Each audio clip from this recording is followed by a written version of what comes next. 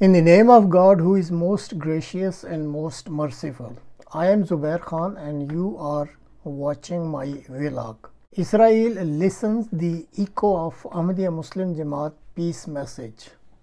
This is the topic on which this short video has been prepared. In Pakistan, anti-Ahmadiyya element always raise this point that Pakistan has not recognized Israel, but look at Ahmadis, they are present in Israel and carry out lot many activities.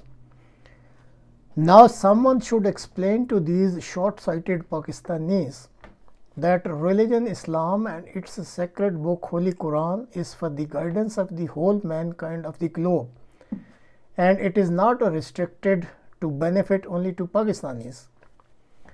Similarly, Pakistanis have to be explained that due to its international preaching activities in Palestine, the Ahmadiyya Muslim Jamaat was established in 1924, while the Israel came into being in 1948. Since the creation of the Israel by the grace of Almighty Allah, almost 3,000 local inhabitants have already entered the fort of the Ahmadiyyat.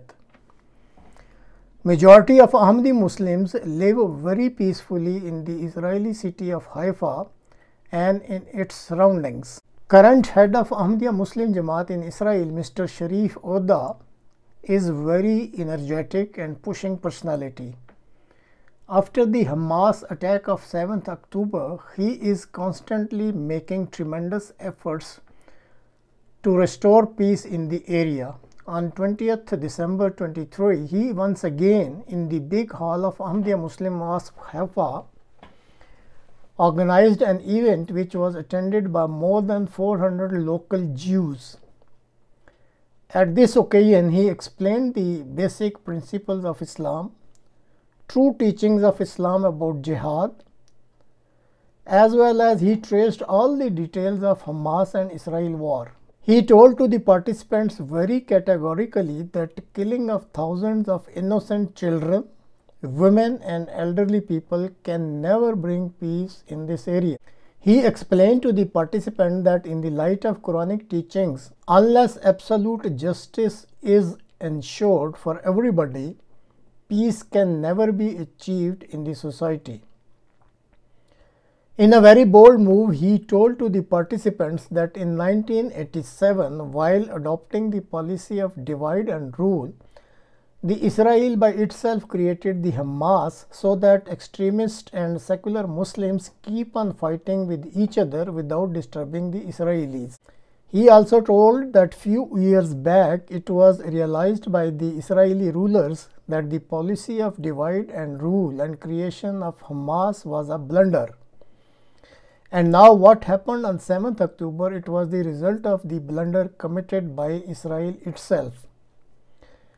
After having explained all the details, he answers lot many questions also which were raised by the participants. In his concluding remarks, head of Ahmadiyya Muslim Jamaat Israel, Mr. Sharif Oedah, once again stressed that assurance of absolute justice for everyone, tolerance for each other, and love for all and hatred for none are the only golden principles of Islam which can ensure peace in this area. Now when we compare the Ahmadiyya head of Israel vis-a-vis the Pakistani religious clerics like Mr. Fazlur Rahman, Sirajul Haq, Saad Rizvi and Tahir Ashrafi, we do not find anyone having any courage or boldness to tell to Pakistanis what is real truth prevailing in Palestine. It is said that boldness and courage come only through truthfulness. Now after listening all these details, viewers can judge by themselves who has the truthfulness and who can be called bold and courageous.